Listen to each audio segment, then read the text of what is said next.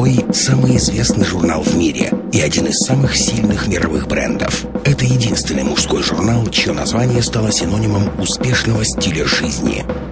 Ни один номер Playboy не обходится без постера с девушкой месяца Playmate, которую выбирает редакция. А самую красивую девушку года Playmate of the Year путем голосования выбирают читатели. Церемония награждения девушки года Playmate of the Year, придуманная основателем журнала Хью Хефнером, стала культовым мероприятием с участием знаменитостей. Русский Playboy награждает своих лучших девушек уже 5 лет. Вечеринка Playmate of the Year стала одним из самых престижных и ожидаемых светских событий Москвы.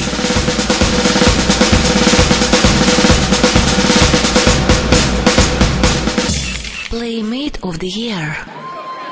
Добрый вечер, уважаемые дамы и господа! Добрый вечер, дорогие друзья! Мы начинаем седьмую ежегодную церемонию награждения лучшей девушки Playboy Playmate of the Year. Под наши бурные аплодисменты! Аня Седокова! Аня Седокова! Playmate of the Year.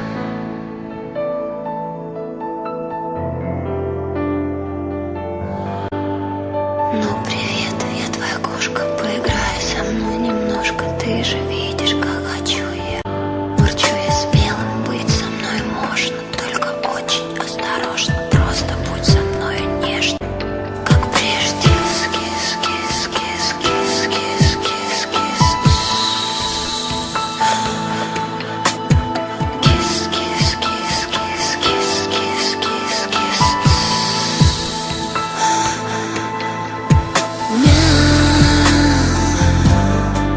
Люби меня, бери меня, я твоя,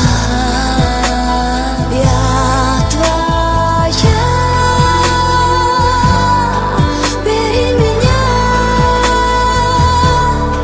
люби меня.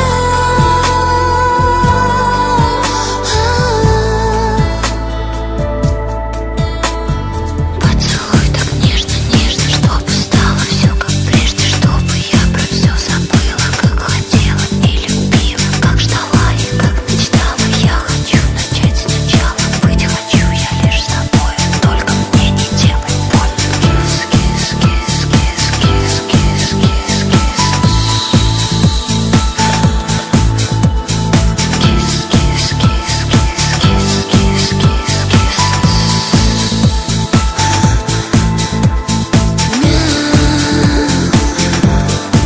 люби меня, бери меня, я твоя, бери меня, люби меня.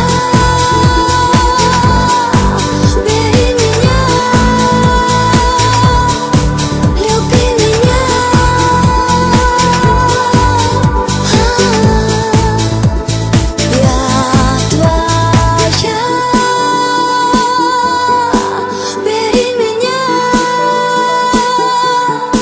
люби меня.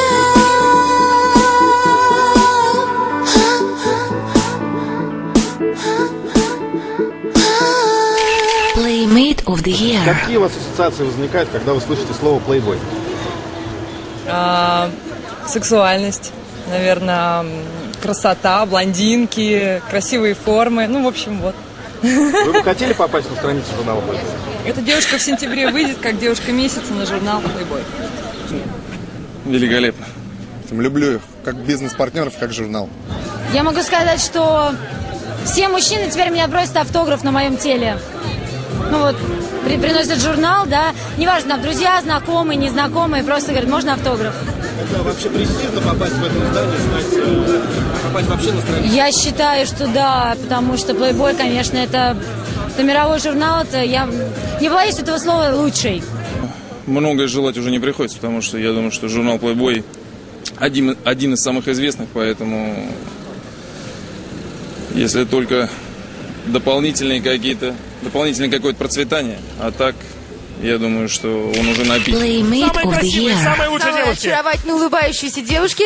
12 лучших девушек. Я хотел позвать на сцену особенную девушку, друзья.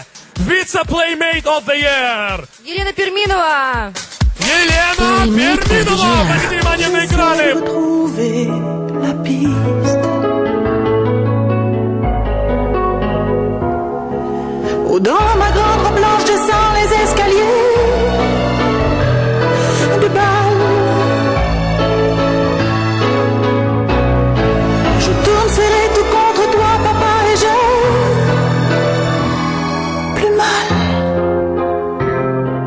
ваши бурные аплодисменты на сцене Ксения Собчак, друзья! Comme toi,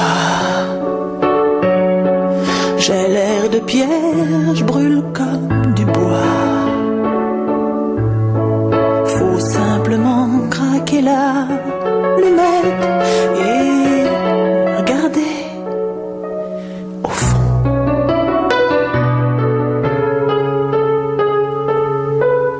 Tout au fond,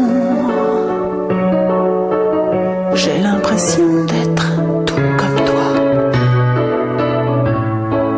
Ça fait longtemps, 40 ans, bon sang que ton sang coule dans mes veines. Oh, je voudrais tellement que tu me racontes une belle histoire. Une histoire de lutin qui court tout seul dans une forêt de nénuphars. Il était une fois comme dans un conte de fées. Dans ma grande robe blanche, je descends les escaliers du bal. Je tourne serré tout contre toi, papa, et j'ai plus mal.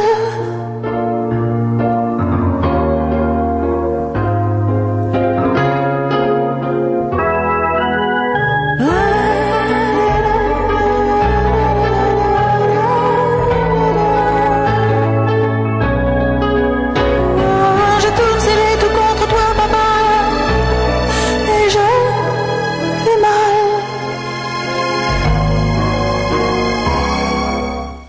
Tout comme toi,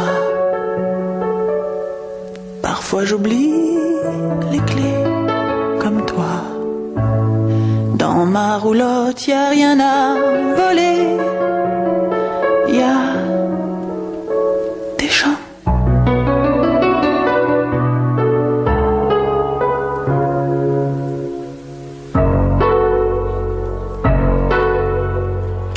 Playmate of the Year.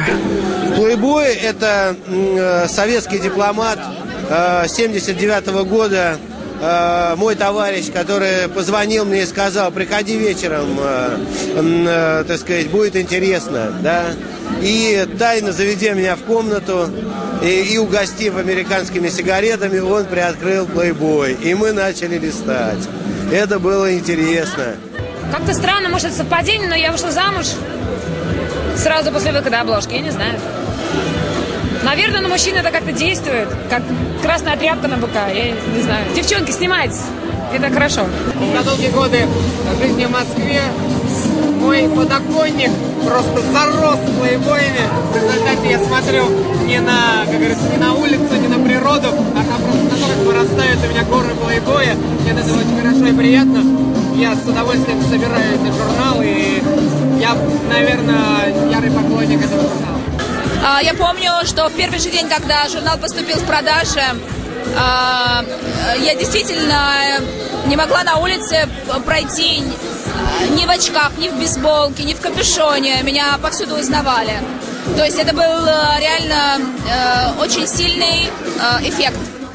В журнале Playboy отличный текст, который интересно читать, и при внешнем, таком неком развлекательно красивом формате текст умный и интересный.